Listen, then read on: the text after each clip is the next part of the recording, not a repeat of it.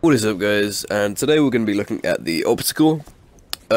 This is a Corpus beam weapon that does high amounts of puncture damage, and you can get it from the Corpus lab inside of the dojo.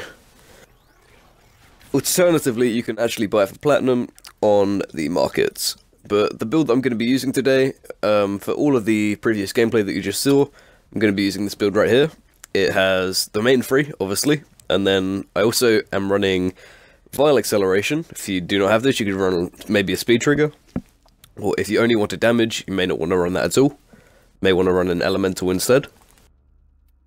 Then I'm also running prime cryo rounds, infected clip, and hellfire.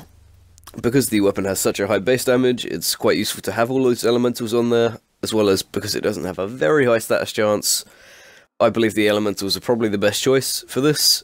And then finally, I'm running a Riven mod, which also gives me elemental damage, which is really awesome, because as you can see, I have 27,000, nearly 28,000 elemental damage, but that's about it, guys, and peace.